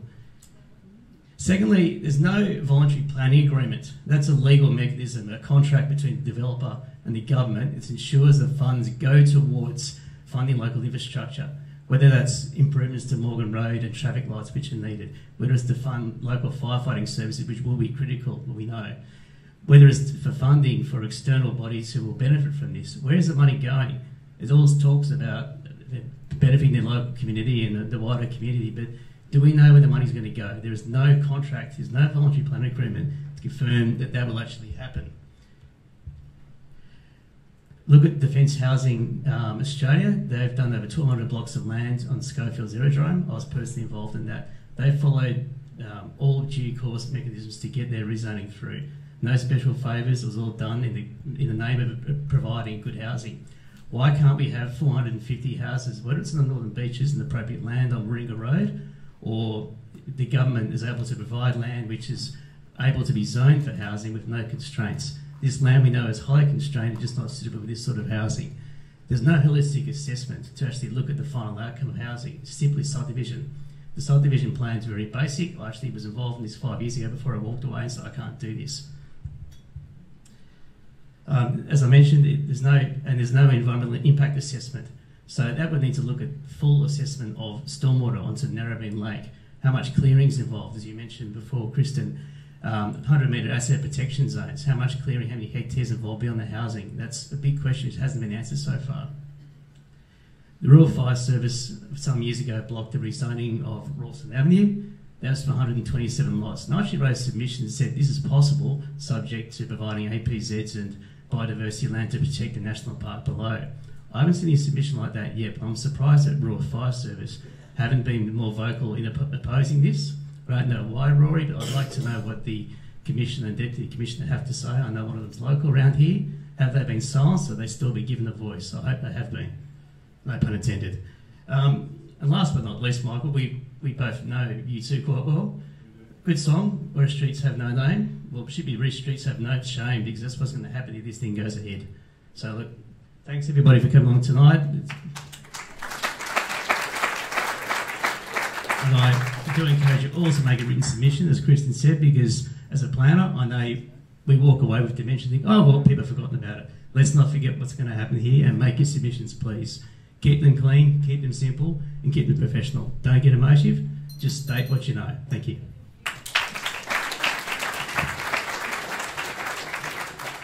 I think we found another bushland guardian to join us. Sir, who would you like to address your question to? To anyone on the panel. I'm from outside of the area, from Ku-ring-gai. This affects everybody. I hear tonight that we should make submissions. What I want to know is, what is our further call to action other than making submissions? What can we do further than making a submission? I'm sure everyone's got some thoughts on this, but yeah, at the moment it's writing submissions. Other than that, I mean, the Bushland Guardians, we've been running a campaign for the last almost year, so if you're not on our mailing list, please go on the website. It's written on the banner over there. We've got activities that pop up, and we'll be thinking at every stage we'll be thinking, what more can we do, whether it's concerts, whether it's annoying Michael Regan, whether it's annoying a minister. He's happy to be annoyed. You know, we love your ideas as well, you know. I mean, we, as Bushland Guardians, each of us have our own background and ideas, you know. We've been at the markets talking to the community to raise community awareness, which is sort of its own battle. But, you know, we'd love to hear your ideas because, you know, as Sue said, part of it is a legal battle. And I think probably for most in the community, I'm going to guess you don't have a few $100,000 to go have fun in the Land and Environment Court for a while. There are big pockets that would need to think about whether that's an option, but as community members you can do things like on our website we've got template letters to write to all the relevant ministers. Something we haven't touched on, for example, is that this proposal requires privatisation of a number of paper roads within the area, as well as the slip road that Rory referred to is actually on council's land, so it's really good of them that their whole bushfire risk mitigation basically requires either to council to gift them the land or for them to get the RMS to acquire it office. So writing to the Crown Lands Minister about that, writing to the RFS Minister about the bushfire risk and his duty of care to volunteers and future residents there that he just can't assign to the Minister for Planning, writing to the Environment Minister, both state and federal. As Wendy mentioned, we have threatened species there, but we have threatened species that are protected both at a state government level, but also we have federally protected species that are present at Lizard Rock.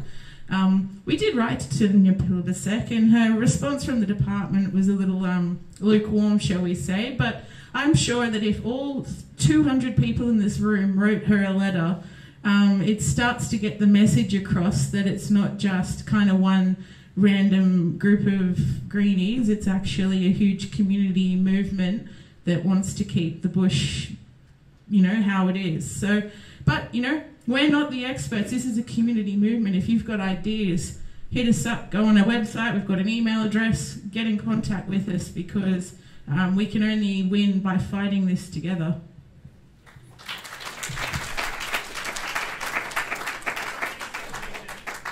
How many submissions are irrefutable?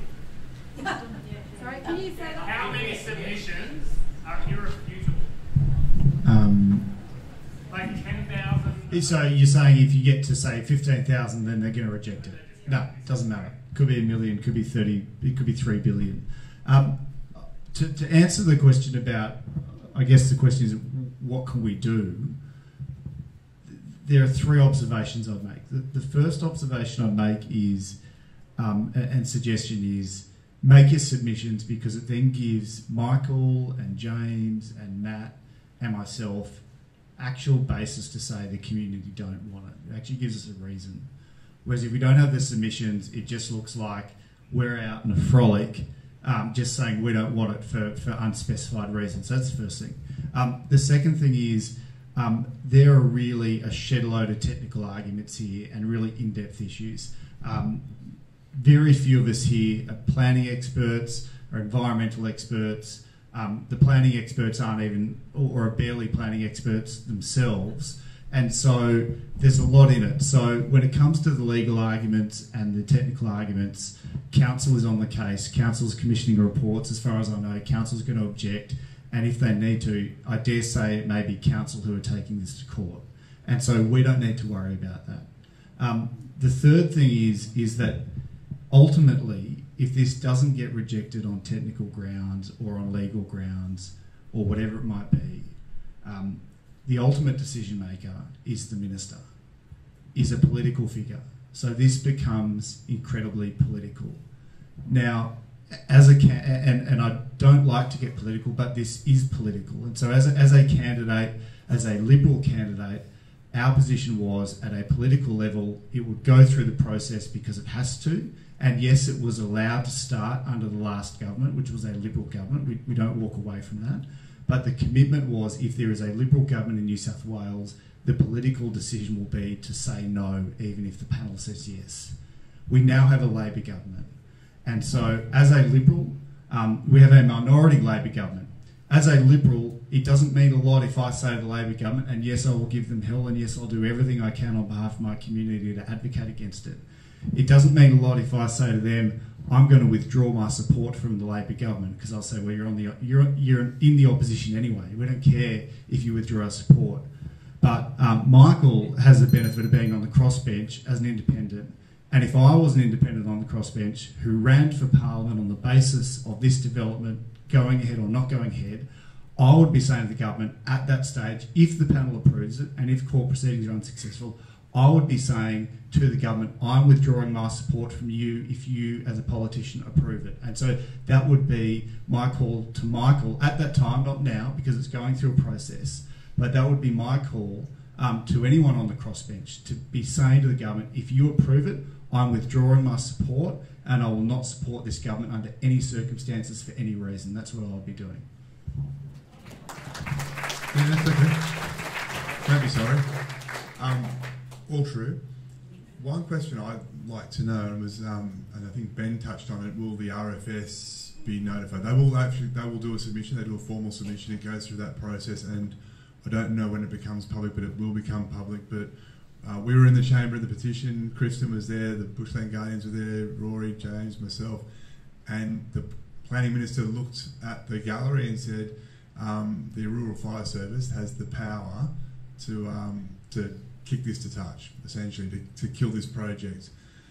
Rory, I'm going to put you in a little bit of an awkward position, and I don't mean to, but how much can our local Rural Fire Service volunteers activate to oppose this? They don't want to be put in danger. They don't want to, there's a process, they've got to let it go through hierarchy and all that sort of stuff. But are they able to mobilise locally and approach the minister themselves as, hey, I'm a local, I'm a fire, I'm a volunteer, you shouldn't be approving this? I mean, you're a local here, and I know there's a couple in the room. Are you guys able to do something or create a way to do that and have some sort of power? Because I think you guys hold the key. Yeah. That's a really good point, as we're just like handballing it one to the other. Yeah, that's right. No, look, and that's a really good question, because I've had this conversation with our local RFS district office, and what I said to them was, I said, are you going to be making a submission on this? And they can't speak publicly because they work for the machine. And they said, no, we have no input, we have no say. It's all done out at Homebush. And so, which to me is horrendous. And what I suggested to them was that they should be sending emails and their own submissions to head office, so that there is a paper trail showing opposition from the local RFS district, which will then be documents which will magically be gippered or FOI'd and become publicly available and be able to be used down the track. Because my suspicion, being the cynic that I am, is that the Homebush RFS will be told by the Minister's office to let this through and to give it a favourable pass. To your point about local RFS, that's a really good question, and I actually met with the Bushland Guardians earlier this year, and some of my suggestions related around having the district office send those emails, the staff, but also local brigades writing into the district office and writing submissions as well. So whether that's the Belrose Brigade or whether it's the Ingleside or Terry Hills or whether it's the Davidson Brigade or whoever it might be, making those submissions saying we don't support this proposal for reasons X, Y and Z. I think that's important and they're entitled to do that. That there may be issues around whether they can use brigade letterhead or whatnot, but they can certainly say they're volunteers and so on and so on. So I think that's certainly possible. And the other suggestion I gave was if we can get our local RFS staff to send that correspondence, that would also be really helpful. But if the government is intent on getting this through and it gets past the technical and legal challenges, then it becomes political again.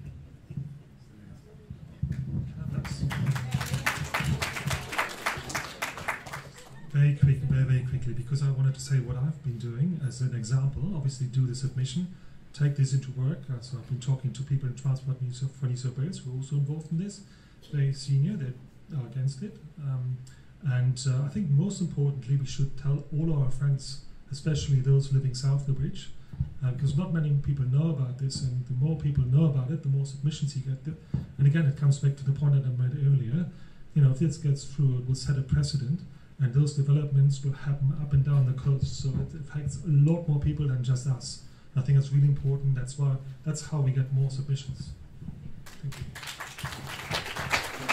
And I would like to say that we have, as Bushland Guardians, approached the local fire brigade services, but nobody's wanted to get involved at the moment. So if you are in the room and you are involved with the local brigade, please reach out to us, because we are looking for someone to talk to and someone to lead that for us in the community.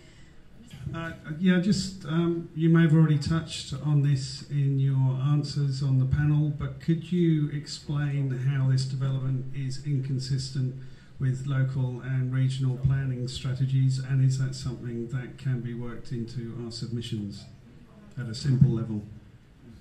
Whoever feels like answering that one.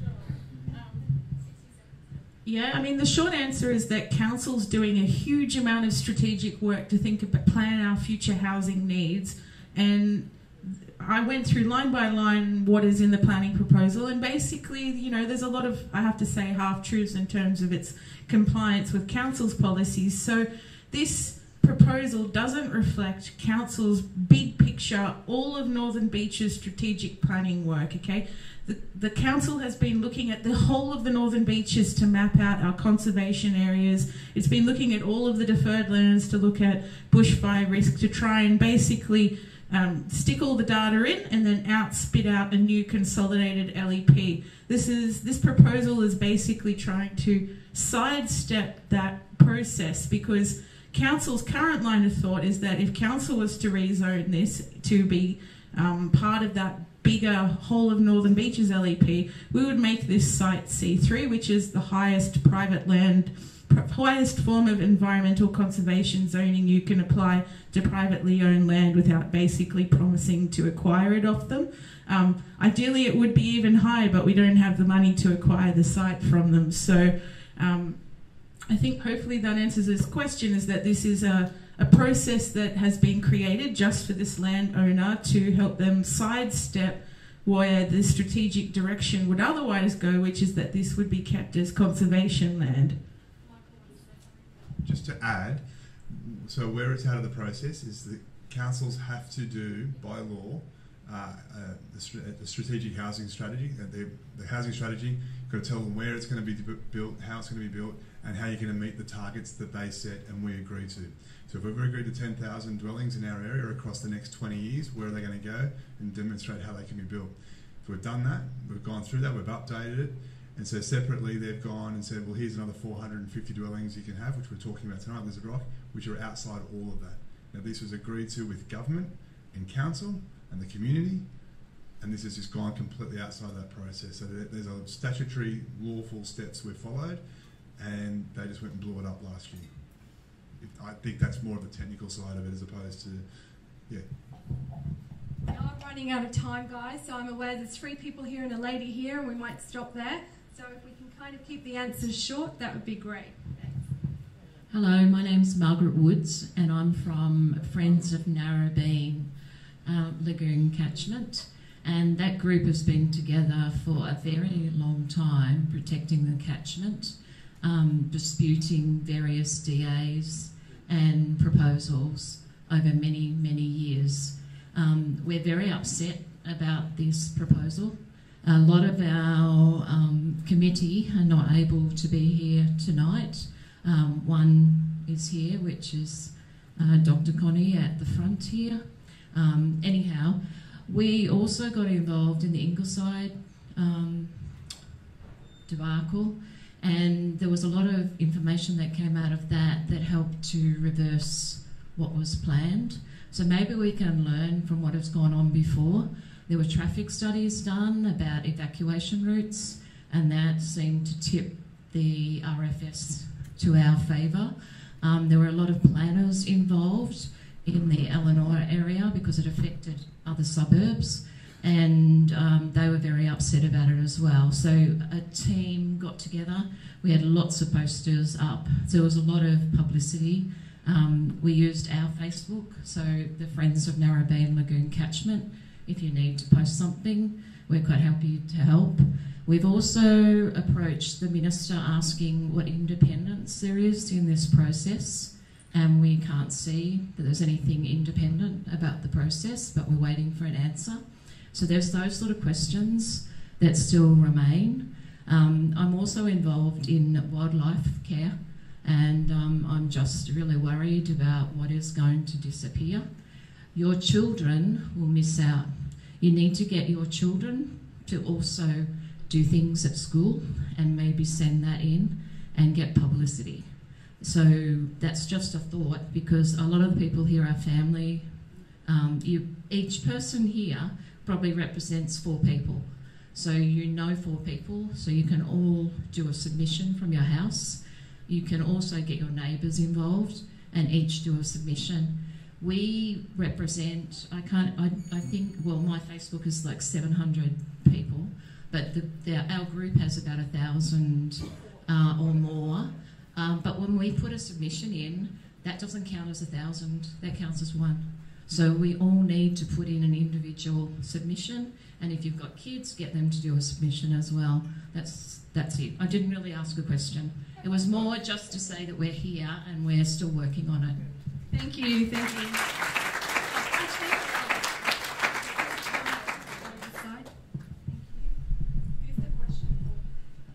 Anybody who wants to answer it. All right, so some years ago, I lived in Ralston Avenue, and I'm presuming that Lizard Rock was Crown land, the same as Ralston Avenue was Crown land. So we went to Andrew Humphreys to say, you know, can we actually make it a sanctuary or something down the end of Ralston Avenue? And what he said to us was that if you want to do anything with Crown land, it has to be gazetted. And as soon as it's gazetted, the Aboriginal Land Council land on it, and we have to give it to them. Why? It's Crown land.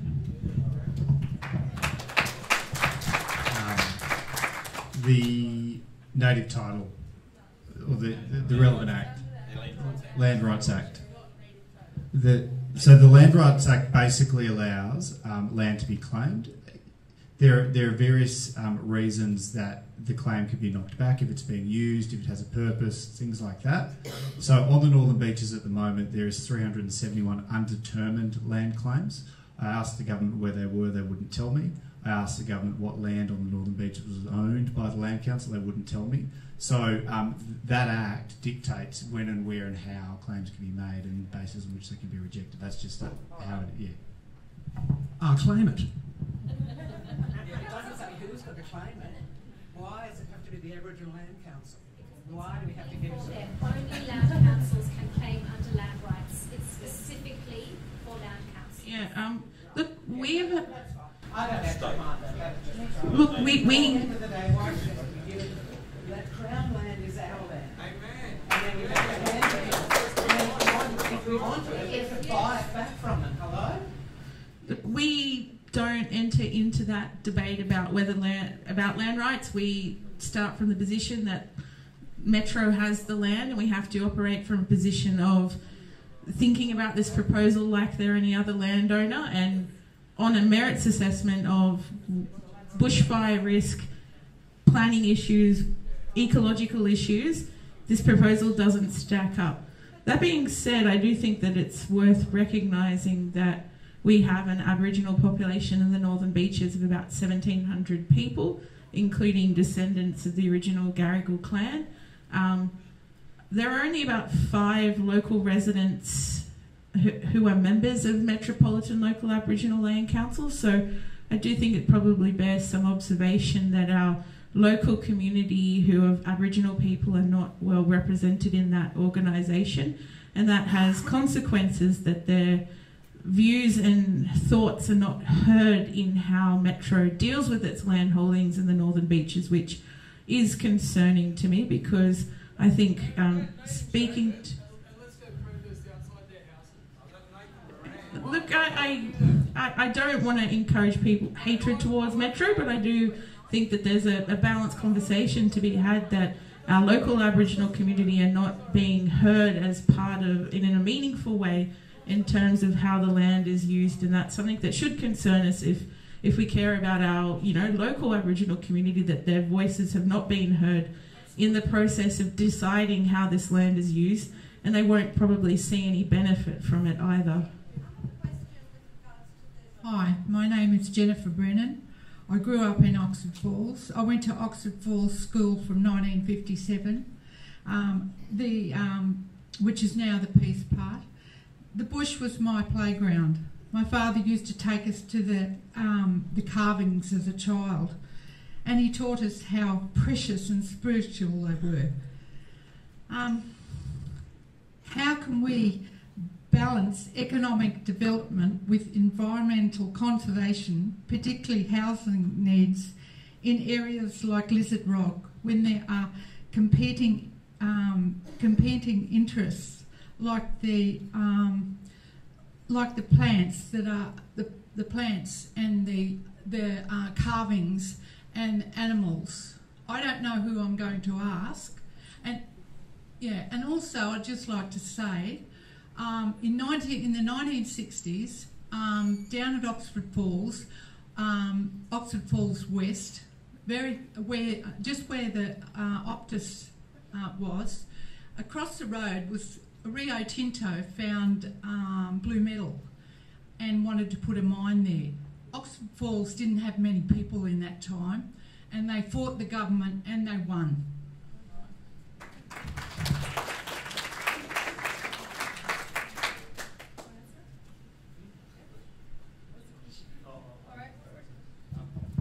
I think your question is, how do we balance the need for housing and the environment, and so on and so on. So I think How do we say that those carvings? So the answer is strategic planning, which is you have a holistic approach where you take the community on a journey, you consult with community, you find out what they need, you find out what's actually needed, and then you prepare zonings and you educate people along the way, and that's called the local environment plan, which our council is currently doing. This cuts across that and undermines the whole process. So you need to go through a strategic planning process. That's what this process doesn't do, and so that's what needs to be gone through, and that's what the council is doing in terms of looking at the deferred lands which this site is in, and actually zoning it appropriately for an appropriate level of development or conservation. My name is Natalie Anderson. I live in Bantry Bay Road in Frenchs Forest. So when Sue was talking before about it getting personal, it can't get any more personal than what's gone on in my street. So I don't know if anyone in this room has ever driven to the end of Bantry Bay Road and seen what happened when the Land Council sold that land. It got sold to a Chinese developer. Everything was smashed to the ground. It had asbestos dumped on there. And then during construction, the amount of building waste that my husband and I would witness every day going on our bushwalks, where it was just dumped literally in the bushland across the road. So it's not just the impact on the land itself, it's the hazard protection zones, but it's also what happens in that area from all the construction of the houses. I'm an architect. I do a lot of DAs through council. I have to jump through hoops. I cannot understand how that land was not zoned C3 and given the highest hoops to jump through, because if I do a renovation on a house, I have to jump through hoops. But it's land that has already been developed. I'm not clearing virgin bush to do it. And I just think that that development at the end of our street was the first precedent. If this precedent goes ahead, I hate to think what would happen. And I'm just wondering, is there a way we can use that precedent to actually put in our submissions in a way that will be seen without obviously being too derogative? But yeah, what happened there is exactly what's going to happen at Lizard Rock, and it is horrible. So yeah, I don't know if council has anything they can assist with. The short answer is yes, just write politely. Write your example politely, but yes, you should put that as an example.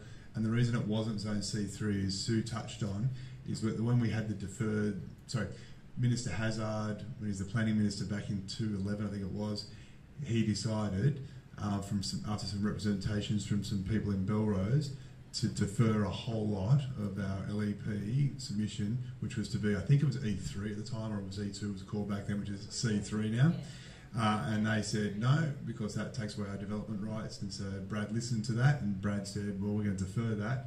And then council kept going down the path of trying to address it with Department of Planning. Department of Planning said no, and then said yes, but it's going to cost you another $2 million in reports, and we're not funding it. And we said, but it fundamentally should be, and we did all sorts of site visits, and we said, yep, some of it is R2, most of it's E3, etc. So anyway, that's why. But yes, you should put that as an example. Because that's full combined development. Correct, and that's why 400 becomes 600 or 700 very quickly. And that doesn't even count granny flats. Hi everyone, thank you so much everyone for your amazing contributions. My question is only a minute, so give me a moment. I was just typing it furiously. The planning proposal at Lizard Rock Belrose proceeded to gateway determination 2 days before Christmas, under the radar of other environmental coverage. Let's not virtue signal. It was under a Liberal government. The 4 ministers responsible were then Environment Minister James Griffin, Wendy Tuckerman, and former Planning Minister Anthony Roberts. If that former government did not allow it to proceed past gateway determination, none of us would be here today. The land would have already been kept as conservation land. I want to praise Northern Beaches Council. We're 11 of 12 local councillors who rejected the proposal and commissioned an independent bushfire assessment report that showed the truth and the severity of the bushfire risk. They also worked before Christmas, taking considerable resources for important documentation, declining acting as the planning partner. That was a huge effort and an amazing move from council. Thank you. I do want to ask, why wasn't a land swap deal already negotiated? What was the outcome of the discussions with the ministers, lawyers, and importantly, a price for the ALC? Feels like with all this media attention, the price for a swap or compensation is just getting higher. And are you sure that this do you need to pressure the Rural Fire Commissioner to advocate more effectively rather than just spouting environmental reasons to decline this proposal that are just not listened to under planning laws? This isn't political. I've seen all facets of the community come together over the last several years, and what I think we really need as a community is to get specific legal tactics where we can put a submission together that is actually going to be relevant, pointy, and effective So I asked the panel if there are any expert resources that you could share with everyone here today and the broader community about not just to have a passionate submission, but how to actually be effective in making this stop.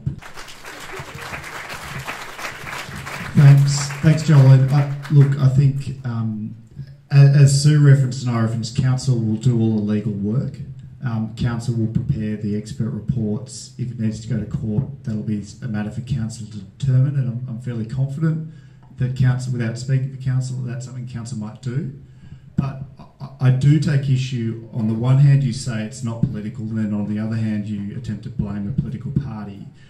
There is simply no evidence that this government would not have done what the former government did. There's simply no evidence. But what we know now, without being able to change the past, is that the ultimate decision maker on this matter will be the Minister for Planning. End of story. We can blame people for what's happened in the past, but what I'm saying is my party committed, and I'm a man of my word, that we would not allow this to proceed from a political decision. This seat, that's the only reason that you decided not to, that you rolled that back, to win this seat. No, well, we're in Davidson now, and the development isn't away. But let's be clear. I hear what you're saying, and the party and the then government heard what the community said, and on the basis of what the community said, they said we are not going to allow it to proceed. I totally agree with you. I know that Minister Hazzard and Minister Stokes were in the Planning Minister's office yelling at him about this. That is a fact. They did not support it. They were not happy when it happened. Now, it was approved. There's a Westminster system of government, there's a cabinet system of government, and ministers have certain leeway to make decisions. That's reality. The decision was made. The promise was made that if we were elected, the then minister, whoever that would be, would not allow it to proceed. That's where we are. That is, it may or may not be too late. We now have a new minister. That minister can make a decision or not a decision. That's where we are, okay? And so we're there. There's a member for Wakehurst who is on the crossbench. We're in a minority government. That member can withdraw support from that minority government if he chooses. But the reality is this will either be successful on a technical and legal ground, as in it won't be approved on those bases, or it'll be a matter for the planning minister to make the decision. Now, I hope it's knocked back on the technical and legal grounds. If it's not, then we'll need to get the minister to knock it back. On the question you asked about the land swap,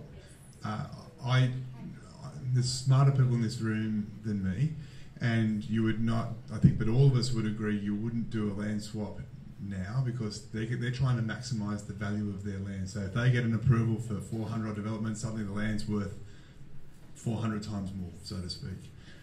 So there was never an opportunity for a land swap. It is something that certainly Kristyn and I, both on council and outside of council, have spoken about. If worst case scenario happens, what is a plan B? How does that work? Can we think creatively outside of the square?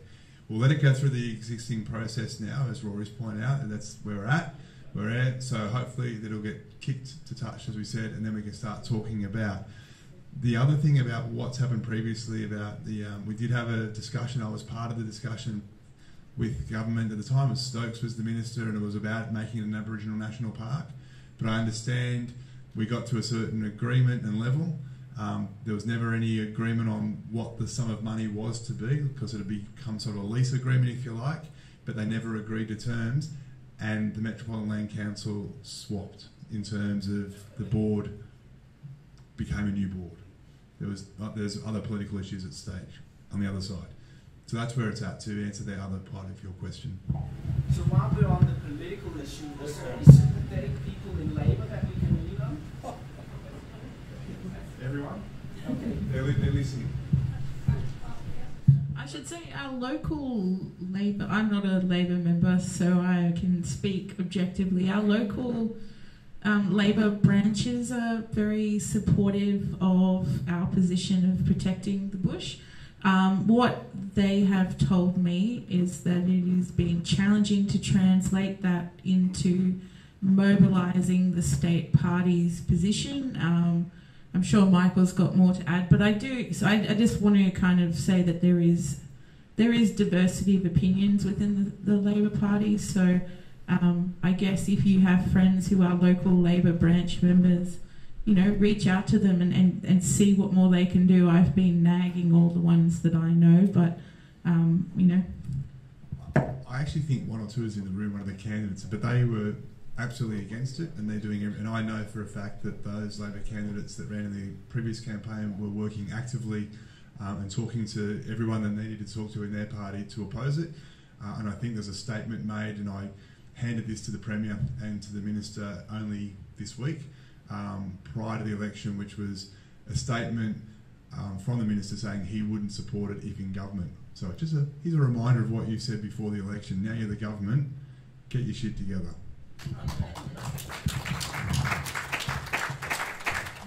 Yeah, I guess I'm the last speaker. But I've read the slope report in the planning proposal, and they themselves saying that much of the land has high or medium slope risk assessment grade, and it says that the houses would have to be a certain design. So I just wonder what legally, if people buy that land, are they going to be compensated if there's slope risk? I mean, I don't know the complications of any of that, but it just sounds really risky. Much of the land, reading the report, is quite complex. There's boulder rolls and block rolls and all sorts of things, you know, overhangs over 5 metres high. Is that going to be released? I mean, it just seems to be so complex. That's not simple land to build on. So I don't know who I direct that question to, but I just thought I'd put it out there. We don't want to get to that stage. This means that's been approved, and then we're at the DA stage. So that's what we're trying to avoid. Engineering can solve any problem, it's just expensive. And when I was asked the question, what about affordable housing? None of this is affordable, simple as that. So, because of lots of these reasons like that. So the short answer is we're preventing it from getting to the stage where we've got to worry about that. Guys, we're going to have to really wrap it up because it's getting late, but you wanted to ask a question quickly? Just one question. What about the Aboriginal cultural heritage in this area? Isn't this something as a global city that we are so privileged to have nowhere else in the world where we have such rich Aboriginal heritage? Can we use that argument? I'll just say one thing really quickly and then defer to the experts who should actually respond to this. But it's within their development that they're proposing is a cultural centre, and that is where they are trying to make sure that the areas that they know are very precious are going to be protected. The reality of it is, though, as we know from Moon Rock and all the other wonderful carvings that there are around, that we don't know what's underneath, because that's where a whole heap of Aboriginal artefacts are going to be.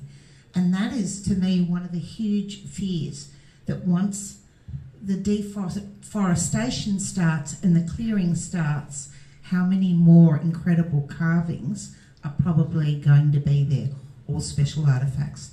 And now I'm going to hand over to the actual experts. That's just my comment. I wouldn't go that far about the expert side of things, but we can help. Now, I'll tell you how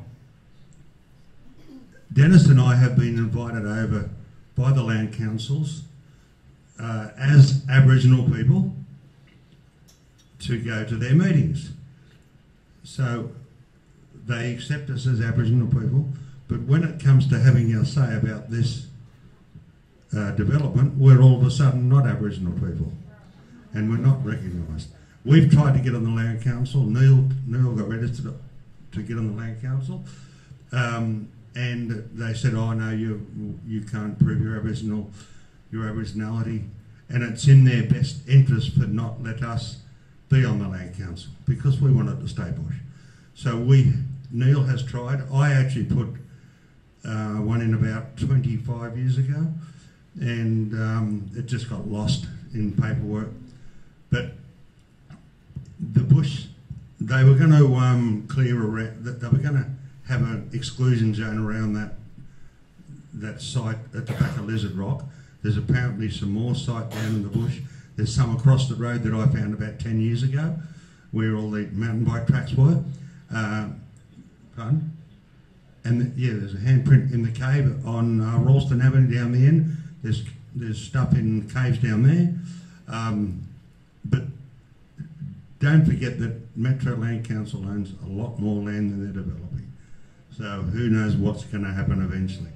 They own right to the National Park, tons of it, both sides of Morgan Road. We would love to be on the Land Council and have voting rights, and that would probably stop it, but they won't let us on the Land Council. They're supposed to let us on the Land Council, but they just have their own, they don't get questioned, ever. So we tried, and they just don't get questions. It's a case of when it's convenient, we're Aboriginal. When it's not convenient, we're not to them. We're not Aboriginal. Do you want to say something, Dan? There is something you can do. Unfortunately, you probably need to talk to Rory and Michael. Well, it's a very political thing, and Michael will probably end up on 2GB again with us. Section 52 of the New South Wales Land Right Act gives the Land Council of the area complete control over cultural and heritage matters. So your local custodians do not get a say. So the only way that can be changed if you talk to your politician and see if they can get an inquiry into it and get it changed so that local custodians do get a say. That's the only way that will change. But that's up to these guys and their fellow members to do that. We'll probably get bad-mouthed on all their sites now for being here tonight, like Neil got attacked. And hopefully my business won't suffer too much because I do cultural tours. We'll see what happens. But that's just the way it is.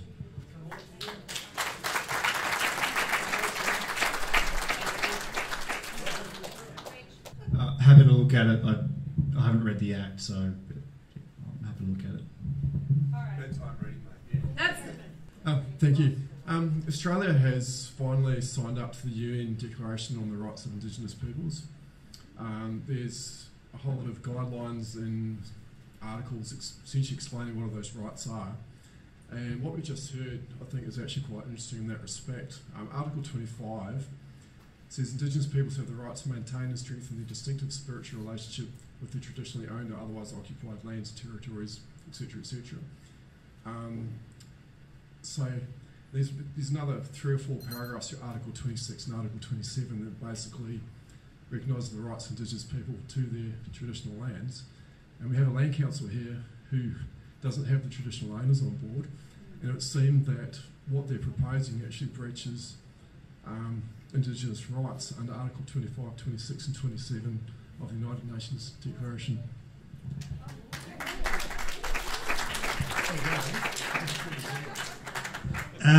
But it costs money to challenge people like that. We can't challenge them. I'm just working today for a living, and it costs money to challenge everything. We're fighting at Carryong as well. Every day we're fighting up there. We're also fighting out at Dural. So this is only one that we're fighting. Every day up there, with all my mob up at Central Coast are fighting them up there. I've got Darug mob that are fighting them out in the back of Dural in a big sand mine. So it's happening everywhere, and it's just ongoing. But it costs money to fight these people. They got tons of money, we got none. It's the system favours dollars everywhere. So.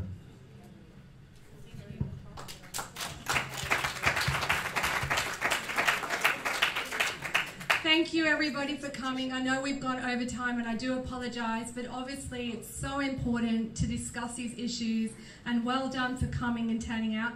I'd like to just thank Manly Observer Alex at the back there for coming and supporting us tonight.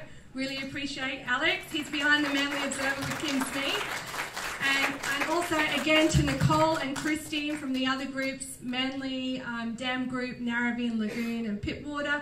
And also, let's give a hand for our wonderful panel, Sue Heins, Rory Amon, Michael Regan, Professor, and Kristyn Glanville. And final note, obviously the Bushland Guardians, we've got Connie, we've got Pam, we've got Sarah, we've got Kristyn, and we've got Deb at the back room and Marion. Thank you so much. And last job, on the way out, please grab some submissions, take them for your friends. The team will give them to you. It closes November the 7th. We really, I absolutely urge you to grab a whole lot of paper and take them to your neighbours. Go onto Michael's website, go onto EnviroLink website, and I'm sure Council's got something, and Rory. Go onto their website, see what they're doing, and please fill out those submissions. Thank you, everybody. Have a great night. Safe trip home.